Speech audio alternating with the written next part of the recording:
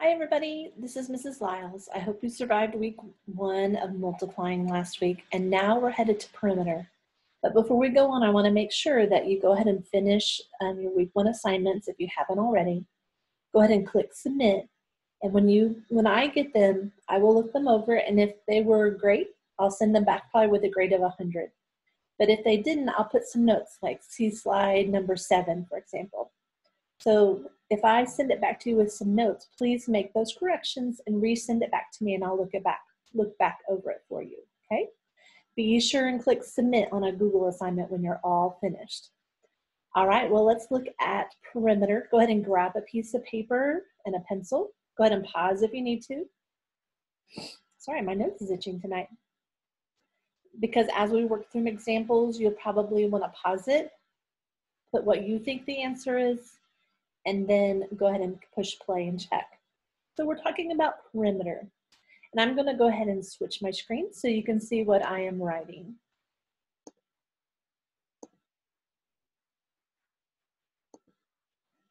Okay, so when we talk about perimeter, we're talking about shapes. It doesn't matter what shape it is. It could be a rectangle. Remember, what makes a rectangle? A rectangle are these two opposite sides. This side and this side are equal, as well as that side and this side. Those opposite sides are equal and they're parallel. Don't forget, a rectangle also has little right angles, 90-degree angles. Okay, those are called right angles. And when we're talking about perimeter, we're talking about like a fence. Like if I have a house, so let's say this is my house. Here's my house. And let's say it's time to put a new fence around my house. So when they come and measure, they're going to come measure the outside distance around my house. And so I'm just doing this on graph paper, and they'll say, well, Mrs. Liles, how many feet do you need? Well, if each one of these little boxes was a foot, I'd say, well, I need 1, 2, 3, 4, 5, 6, 7, 8, 9, 10, 11, 12, 13, 14, 15, 16, 17, 18, 19, 20, 21, 22, 23, 24, 25, 26, 27, 28, 29, 30. I need 30 feet of fencing. I have a very small house. So remember, perimeter is only the outside edges, okay? And when you have graph paper, you can find the area, or excuse me, you can find the perimeter by counting each little square. But a lot of times when we look at rectangles, we don't have the graph paper. And so they would give us the dimensions. They might say, okay, well, this side is 10 feet. And maybe this side is 5 feet. And this side is 10 feet. And this side is 5 feet. Don't forget it's a rectangle, so this side should be equal to the opposite side, as well as this side should be equal to this side. Okay, so the perimeter is the distance around it, like a fence. Think about like a piece of bread, the crust on the bread, we could take that off, and only the crust of that would be the perimeter. So to find the perimeter, you add all the sides. Okay, so for this one, I have 10 feet, that's this side. I have 5 feet, that's that side. I have 10 feet, that's my third side. And I have 5 feet, okay? And that is my last side. So 0 plus 5 plus 0 plus 5, that's 10. Carry my 1. 1, 2, 3. So the perimeter of this rectangle is 30 feet. That's the distance if I were to start walking and walk around the house. That's what it would be, okay? But it doesn't have to be a or a rectangle, it could be a triangle. So if I drew a triangle having 3 sides, and they said, well, this side is 4 inches, and this side is 4 inches, and this side maybe is a little bit smaller, 3 inches.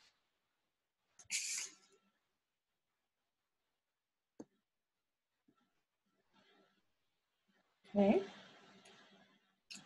Well, I have 1, 2, 3 sides. So I need to make sure I'm adding up all the sides.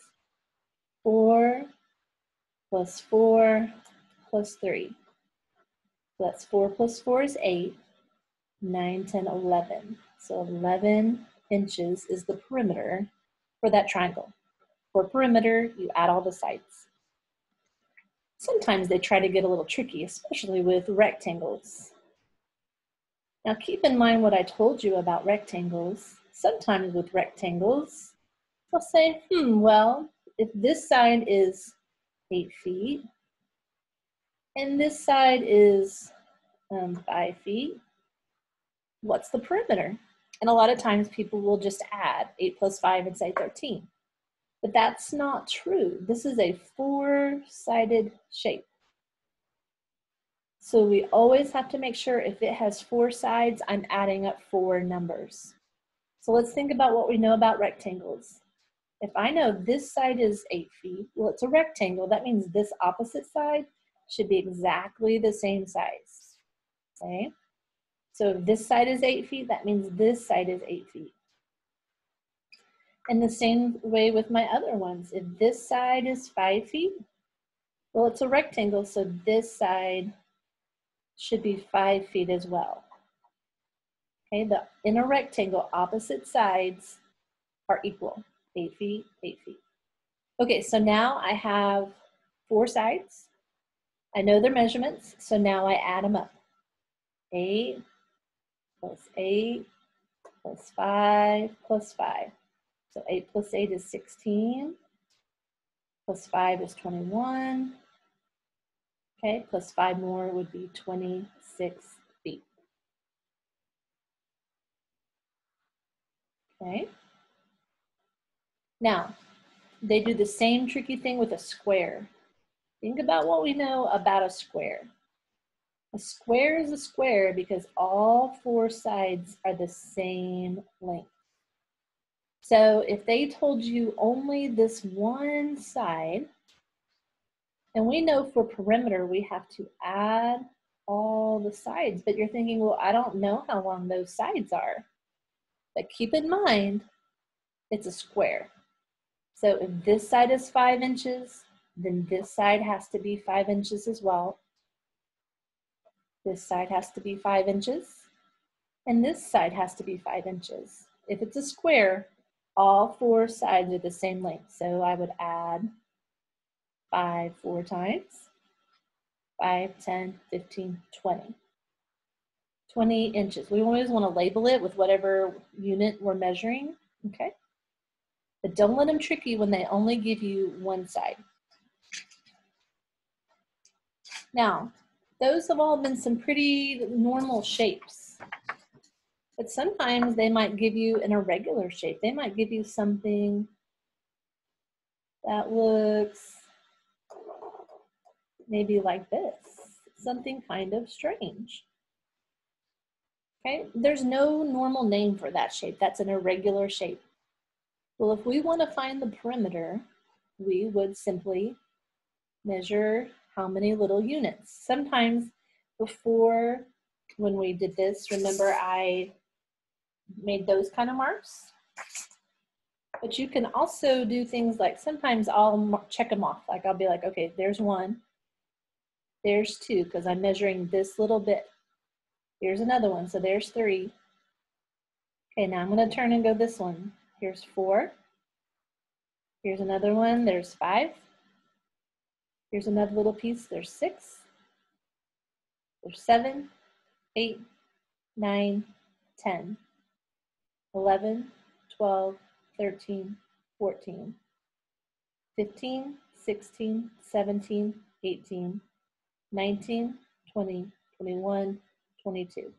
So this The irregular shape has a perimeter of 22 units. We don't know if they're feet or inches or yards or whatever it might be. But that was the same thing I did before. Instead of the little hash mark, I made little bubbles. So it's whatever you prefer. You can go 1, 2, 3, okay? So that side, this one side has a measurement of 3. 1, 2. So this side has a measurement of 2. There's a little 1 right here for this side.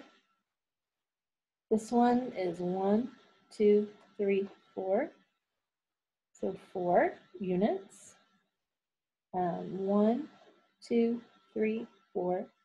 That side has 4 units. 1, 2, 3. There's 3. Now there's 1. There's 1. And there's 1. And then 1, 2. So if I were to add up all those numbers, I'm just showing you another way to solve it. 3, 4, 5, 6, 7, 8, 9, 10, 11, 12, 13, 14, 15, 16, 17, 18, 19, 20, 21, 22. But just simply remember, perimeter is the distance around the outside of the shape. Sometimes it could be even like a trapezoid. Trapezoids have 4 sides, okay? And they have one set of parallel sides. So if they said, okay, this side is 19 meters, this side is 14 meters, 21 meters, and 13 meters. Think a minute, how would you find the perimeter? Okay, so this is a good time to pause, find the perimeter by adding all the sides, and then when you're ready, check it. Okay, so here we go, 19 plus 14 plus 21 plus 13. I'm gonna add those up. So 9, 10, 11, 12, 13, 14, 15, 16, 17. Then 1, 2, 3, 4, 5, 6. So the perimeter of this shape is 67 meters. All right. Let's do another one on graph paper. Sometimes they might even just give you a rectangle on graph paper.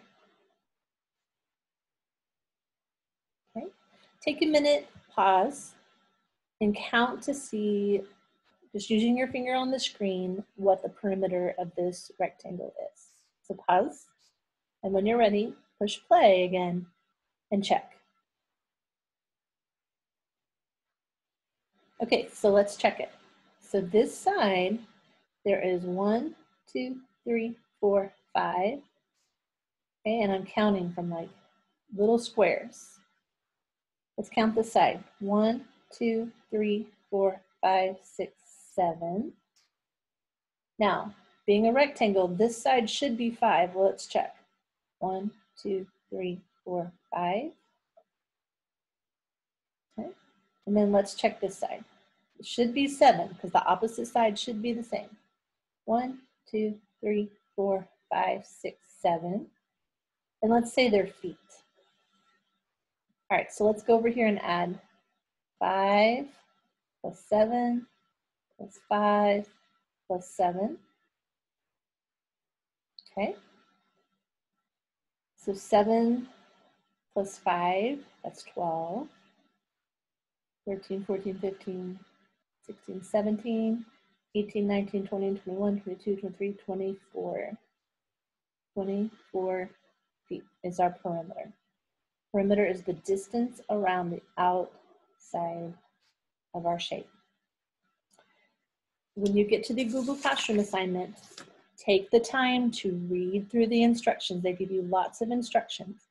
And then submit your Google Classroom assignment, and then there's a quiz, okay? So make sure you know what you're doing before you take the quiz.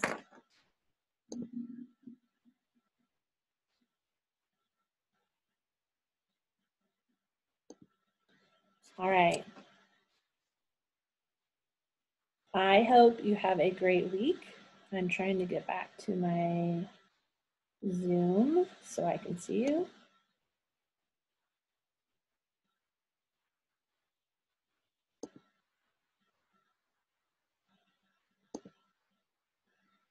There we go. Now I'm back. I hope you have a great week. Email me if you have any questions, WLILES@johnrettschool.org.